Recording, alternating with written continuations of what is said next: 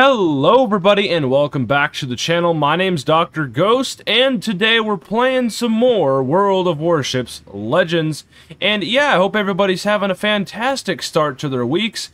And yeah, we got some World of Warships Legends content for you to start the week off, of course. So with all that being said, let's go ahead and head on over to the wheel and spin. Now there actually have been some comments about this wheel thing, and people are like, "Oh, you're stealing ideas from Spartan Elite43." And no, I'm not. I'm not stealing ideas. I gave him credit for the ideas. If you guys actually go back and watch my older videos, literally from a couple weeks ago now, you guys will quickly realize that I have given plenty of credit to Spartan Elite43 for this lovely wheel idea, and I encourage everybody else to also come over to wheelofnames.com and make your own wheel, okay? It's really simple.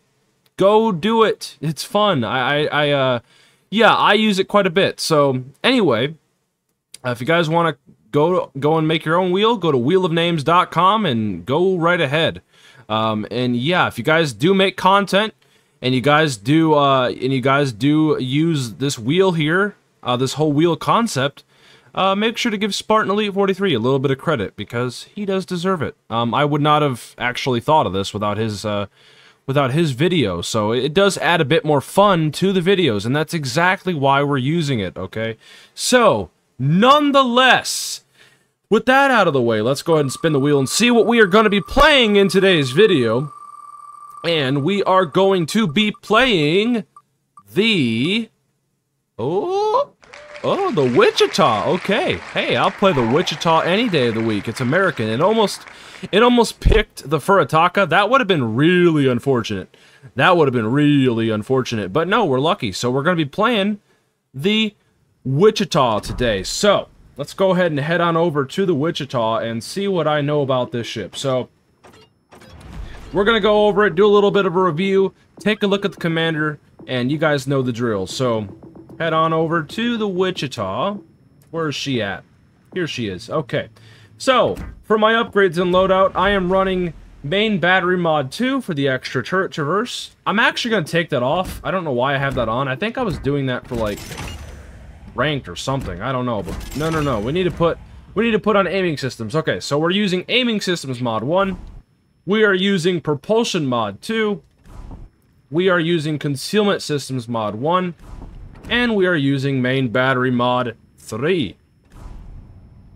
Now, for my specs, we've got 37,900 hit points. We've got 6 through 203 millimeters of armor, and we've got a 4% torpedo damage reduction. Don't take torpedoes, ladies and gentlemen. For the artillery, we've got 9 3x3 8-inch 203 millimeter guns that shoot out to 18.4 kilometers on my build with a 8.6 second reload. Pretty good reload. Now, the 180 degree turn time is 35 seconds, so without, I did just take off my turret traverse mod, so that's definitely going to affect it, but I do value having extra, dispersion and whatnot, but your base turret traverse is really bad, so just keep that in mind, okay? 35 seconds. Now, for the HE shell maximum damage with a Citadel hit, it's 2,600, and the fire setting chances on those 8-inch high explosive shells is 17%. Now, the armor-piercing shells, now this is where this ship starts to come into handy here, is the AP 4,600 maximum damage there with the Citadel. So this is American armor-piercing. Now, the Wichita's armor-piercing on its 203mm guns aren't, like, anywhere near the Baltimore, in terms of AP potential, but it's still there, and these 203s can still smack around things, okay? I hope that we are going to be able to utilize some of the AP in the gameplay portion. Now, for the AA defense is pretty decent. It's an American cruiser at the end of the day. Most American cruisers, I'm not saying all of them, but most of them, especially the high-tier ones, do have pretty good AA. So you want to be watching out, okay? You got a lot of Orlikins and Bofors and 127mm guns, aka your secondaries, that also produce flat clouds that do act as anti-aircraft defense, okay? So just keep that in mind. Now, for the maneuverability, this is where the Wichita comes into play here, more so than the Baltimore. The Baltimore has fantastic guns. We know this. However, the Baltimore is a little bit sluggish in terms of maneuverability. However, with the Wichita, You lose out on a little bit of the AP smackaroonies, but what you get in return is better maneuverability and better speed. 34.5 knot speed on my build, 680 meter turning circle radius, and a 6-second rudder. Okay, if we go and take a look at the Baltimore, for example, alright? Take a look at the Baltimore. Go over to the maneuverability. You guys can see. Oof, look at that. Look at that. Look at that difference. You've got nearly 100 meters, you know, minus to your turning circle radius. That is pretty significant. So you do have better maneuverability with the Wichita. Okay, so that is something to keep in mind. It also does play effect that because the Wichita is a much smaller ship. You take a look at this, right? It looks pretty big, right? And then you take a look at the Baltimore. Take a look at the Baltimore, and it zooms out, and it is a little bigger. The Baltimore is a little bigger. It's a little wider. It's a little longer. So all around, it's a lot more girthier, and the Baltimore has a lot more heavy artillery on board. So it's a little slower, okay, a little bit more sluggish. So just keep that in mind with the Baltimore. It's a little bit of historical accuracy right there. But anyway, back over to the specs here. Maneuverability is pretty good on the Wichita. Now for the concealment, I've got 10.8 by sea. I've got 6.8 by air, 2 guaranteed with a 7.1 while firing in smoke. Take a look at the armor. You've got 27 millimeters plastered everywhere. And with this 27 millimeters, if you are bow in, like this, or if you are stern in, like this, okay, you got to watch out for that flat end there, because that can get penned. But for the most part, if you are bowing anybody, or you're well angled like this, anything with 381 millimeter guns or smaller will not be able to penetrate your bow, or any of this armor for that matter, if it's angled. So ships like Bismarcks, Vanguards, ships like anything with 15-inch guns or smaller will not be able to penetrate the bow or stern or anywhere if it's angled. Okay. However, if they do decide to load HE, that's a different story. HE will pen no matter what. So, I mean, not always. It depends on the size of the HE shell. But a 15-inch HE shell will go right through that like butter, and get some decent penetration damage. Okay, so that's something to keep in mind. Now, let's take a look at the commander. We're running Norman Scott. We got him 16 legendary 4. We got him fully decked out in terms of levels here. For our inspirations, we've got Francesco Mambelli and Nikolai Kuznetsov. Our base trait is directed impact. We've got beyond range, we've got igniter, we got punch through, we got fixated, and we got we got fully packed. And like I said, he's a legendary 4 rank 16 captain. He is fully decked out. And take a look at our stuff here, our camo. We are running the red, white, and blue camo if you guys are interested. It does look better than the Wish.com camo. I don't like the Wichita look. I like the Wichita look. You know what I mean? But yeah, we're running the red, white, and blue camouflage, and we are running a bunch of economical boosters. I need to learn to speak. But yeah, we're running a bunch of economic boosters, along with an epic battle booster as well, to increase our main battery range, our maximum movement speed, and our overall cooldown time for all of our consumables. So, nonetheless, ladies and gentlemen, enough jibber-jabbering. We have to get it out of the way because there are a lot of people that do go into the comments and are always asking questions about what my builds are, and there you go. This is for people who are wondering what my builds are, okay? But nonetheless, we are going to go ahead and head on into a battle, okay? So most of you guys should know the deal by now, okay?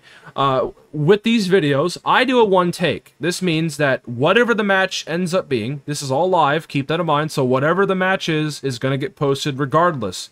So if I win, if I lose, if I die, if I live, no matter what happens in the game, it's going to get posted on the channel, okay?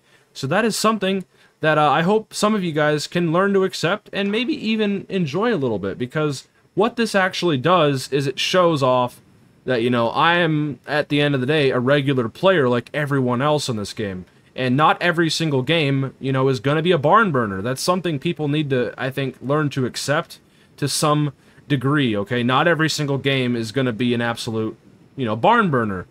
You know, a lot of the content creators out there are posting just their best games. They nitpick and they cherry pick their games, and even I do that occasionally, okay?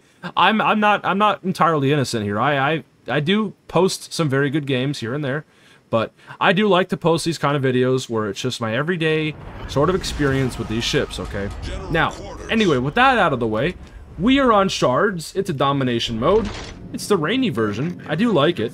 The art department, man, really does carry this game, let me tell you. But yeah, we are on charge. We're on the right side. We're going to be heading on over to Charlie here and see what we can go ahead and do. Now, notice there are barely any battleships. There's a bunch of cruisers to mess with. This is an American heavy cruiser's wet dream right here. Gneisenau, we know, only has 15-inch guns, okay? Gneisenau only has 15-inch guns, which means we can ricochet pretty much all of the armor piercing that he sends at us, okay? Unless he hits, like, superstructure, or if he obviously hits us with high explosive. But we know that we can actually maybe get away with some things here, and maybe be a little bit more aggressive. So I'm actually going to push up with our destroyer here, and see if we can't go ahead and help him. Now, we got a Kagero over here, we got an Ochakov over here. I'm going to load the AP, or I'm going to load, first shoot this HE salvo, then I'm going to load the AP, and see if we can't do some things to this enemy Ochakov. He is right now messing up our Akatsuki. Our Akatsuki needs to get the heck back, and preferably not die. That would be awesome, you know what I mean? But, hey, whatever. But we're going to see if we can't absolutely obliterate this Ochakov here with the armor piercing, and, you know, yeah, that's what we're going to try to do here. Now, unfortunately right now, my AP is just not doing a whole lot, and unfortunately right now, my destroyer is taking torpedoes. That is not good. Now, we did just get a couple citadels on that Ochakov, which is fantastic. We will take that any day of the week. And we just got also a turret knockout on him. So right now, that dude is not having any fun. He is not having any fun. Now, we got the Kagero spotted on radar. Remember, we got 3 radars because of our fully packed. So we are going to utilize those radars, okay? We're not just going to let them go to waste here. So keep that in mind. Now, I'm actually going to adjust the audio. It is a little loud, I do apologize, but I'm going to turn that down just a little bit. And we are going to continue to open up on this enemy Ochakov here and just do as much damage as possible. We actually did get a citadel at that angle, funny enough. I mean, that just goes to show right there the power of American 203mm armor-piercing shells. They are fantastic. I cannot emphasize that enough. Even on the Wichita, okay? These aren't even the super punchy Baltimore freaking high-velocity heavy armor-piercing shells. These are just regular American 203s. Imagine what the Baltimore is capable of, man. Maybe one day the wheel will actually pick that for us.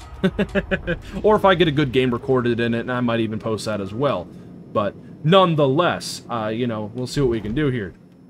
Now, unfortunately, our Akatsuki got absolutely obliterated, so he is running away, which I don't blame him. And our Algerie is kind of being a little passive, so, I mean, hey, whatever. It is what it is. Now, it looks like the enemy carrier just launched some torpedoes. We are going to be able to dodge these torpedoes just like so, mainly because, well, we are a very agile heavy cruiser, so there you go. Now, there is the enemy destroyer.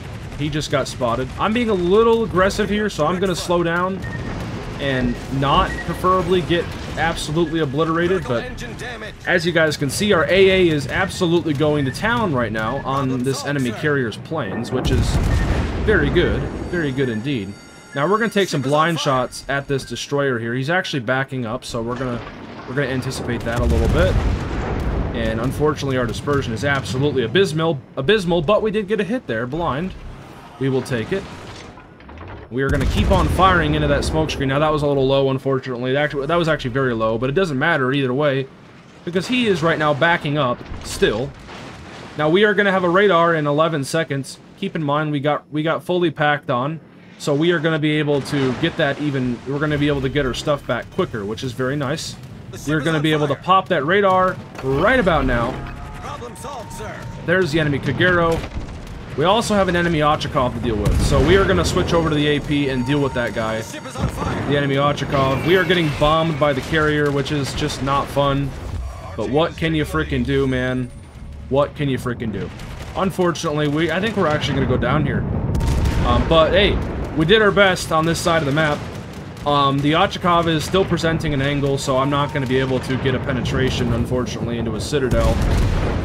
So we are going to switch over to the high explosive here. We got a heal, so we might be able to live just for a bit longer. I was really hoping that this Algerie, you know, could be useful in this game, but unfortunately, it just was not meant to be. Now, we did switch over to the HE. Unfortunately, we just got double fired because RNG is just not liking us right now. And we did just set him on fire. Now, we just put out that double fire because we're not going to deal with that crap. And we are still alive, but barely. barely still hanging on. Our RNG is actually starting to catch up a little bit. We have a double fire on that Ochakov. Ochakov is still using AP. I don't know why. I mean, we're bow in. It's not like he's going to do a whole lot to us. And we are going to be able to actually just burn him out. I mean, that's fantastic. We will take it. We're actually going to be able to live here, which is awesome. That's fantastic. We will take it. I'm actually surprised I'm still even alive right now. But there you go. 50,000 damage. We got a kill. We got a clear sky. We are doing pretty damn good up to this point. I don't know about you guys, but we are doing pretty damn good so far. Now, we got the enemy Gneisenau over here.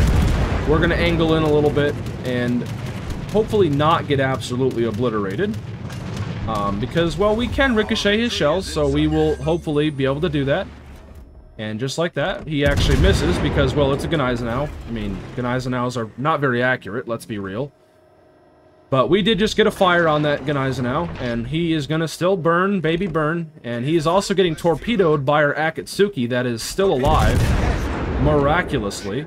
We are still taking torpedoes from the enemy destroyer off our bow, which is hilarious. But yeah, we are doing pretty damn good at this point. We are a little lucky that we're still alive, but hey, we'll take what we can get, man. We will take what we can get. Our team has done pretty good up to this point on the other side of the map. As you guys can see, they took Bravo, they took Alpha, and I'm pretty proud of them, man. I'm actually surprised that the team is actually doing things this game. It's amazing when that happens. It really is. But we might actually go down here because we are getting shot at by absolutely God and everybody and their mothers right now. We're going to switch over to the AP because I would like to hopefully get a salvo off before he goes around the island there on this York. The York is pretty broadside. We got a pretty good shell grouping there, and that could absolutely obliterate him, and it did. We get a Citadel for 8,000. We will take it. And we are still angled to the Gneisenau. We just ricocheted some of his shells, as I predicted, and as I was hoping. We're going to switch over to the high explosive, because we can't really do much with our AP, unfortunately, while he's bow in. We're going to aim right at his bow there, maybe get some penetrations, just like that, and a fire as well. That's fantastic. I'm probably going to die here, because I'm only on 3,000 HP, and all I need to do is hit me like that into my superstructure. And, yeah, down I go. But hey, I mean, not a bad run whatsoever. I mean, in the Wichita. We have a fire on that Gneisenau. I'm not sure if that's actually going to kill him or not. I mean, as you guys can see in the top right, we are still ticking up damage. So we might actually take that guy out. We'll have to wait and see. But yeah, ladies and gentlemen, that is the Wichita. I mean, we did pretty good on this side of the map, all things considered. We only had a frickin', you know, an Algerie and an Akatsuki as support. We managed to fend off against a Kagero, a Ochakov, the carrier, and everything. And we managed to survive a lot longer than I expected I would. So I'm proud of what we and the team managed to accomplish overall. I mean, as you guys can see, the team has taken Bravo, they've taken Alpha, the carrier's moving up. They're all doing their part, and that's fantastic. We're going to end up winning this game. But unfortunately, we did not take out that Gneisenau. I think he got a heal off, and he probably had Will to Rebuild from the Destroyer. So, there you go. But what we're going to go ahead and do here is wait for the match to end. And, yeah, I'm going to go ahead and just fast forwards to the end of the match here because, well, there's not much else left to do. We're going to win this game. Enemy carrier is almost dead, so I'm just going to go ahead and fast forwards to the end of the game, and I will see you guys there. Alrighty, ladies and gentlemen, boys and girls, that's going to do it for this game right here. We just hit the end of the match. As I said, I was going to fast forwards for you guys just to save time on the video. This video has already gone on for about 20 minutes on my screen here. But hey, not a bad game whatsoever in the Wichita. As you guys can see here, we are ranking up a bunch as well from the Battle Pass that we did purchase. We got some insignias, got a bunch of stuff. I mean, look at all the freaking levels we're gaining. Holy crap. Never-ending levels? Hello. There we go. But anyway, 83,000 damage in the Wichita. Not a bad, like, first, you know, sort of, you know, not a first impressions, but a one-take sort of match, if you will. We did get a capture zone. We got 6 secondary target hits. We got 1 defense ribbon, 4 citadels, 6 fires, 1 destroyed ribbon, 4 incapacitations, 21 planes shot down in the Wichita. we were talking about the AA in the review portion, so AA was actually coming in strong in this game. 2 detect and, of course, 94 shell hits. We got a clear sky. We were top of the team with 3.2k base XP. I mean, hey, not a bad freaking game whatsoever in the Wichita, man. I will freaking take that, and look at the amount of credits we earned, too. 822,000 credits. Nearly 1 million credits earned in this battle. That is mainly because, obviously, number 1, it's a tier 7 premium, and number 2, we got all of those economy boosters on, so that really does help out our credit gain for sure. But that, ladies and gentlemen, is going to go ahead and do it for this one. I hope you all did enjoy today's video. If you guys did enjoy it in any capacity, make sure to go down there and hit that like button, hit that subscribe button. Speaking of subscribing, thank you guys for 2,600 subscribers. That's right. We hit a new milestone on the channel. We are getting ever so slightly closer to 3,000 subscribers. I cannot thank you guys enough for the support on this channel thus far. I hope you all, though, have a fantastic rest of your weeks, and look forward to another video tomorrow. But nonetheless, everybody, I'm going to go ahead and open this crate real quick. I might as well. But nonetheless, everybody, I hope you all have a great one, and I will catch you all on the next one. Peace out. Stay healthy, as always.